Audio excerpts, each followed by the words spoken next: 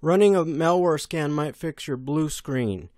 You need help with fixing Windows blue screen of death issue. You're not computer literate. Your personal computer keeps shutting down, restarting, and freezing up. Where can you get help with this problem, you ask?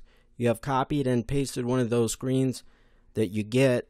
You have tried to download fixes. This is just a proverbial Microsoft blue screen output.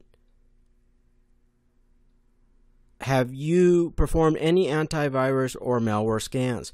Also, have you run a hard drive diagnostic test? You could try removing and reinstalling your video drivers. Also, have you tested it in any of those safe mode options? I recommend Malwarebytes and CCleaner scans. If it runs without blue screening in any of those safe mode options, then it is most likely a driver's issue or malware virus issue.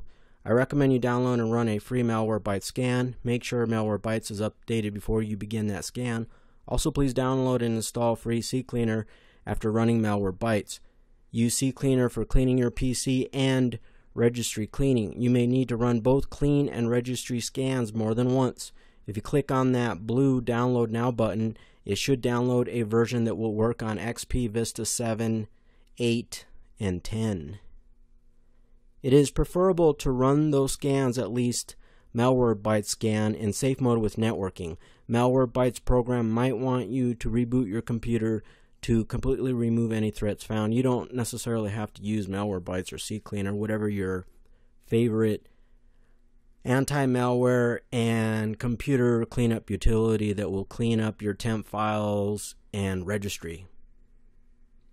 It is possible that viruses and malware is causing your blue screen issues. It's also possible Windows is corrupted to a certain extent. That's why you run CCleaner. There could be a snafu in your Windows registry. You can also try an SFC scan.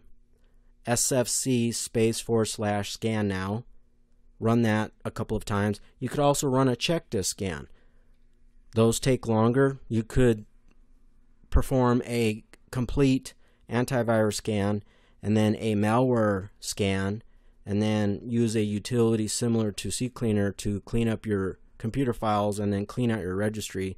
And if that doesn't solve your issue, and if booting into Windows Safe Mode with last known good configuration, or even Windows Safe Mode a couple times, that doesn't fix your issue, then definitely try SFC scan and check disk scans. Adios.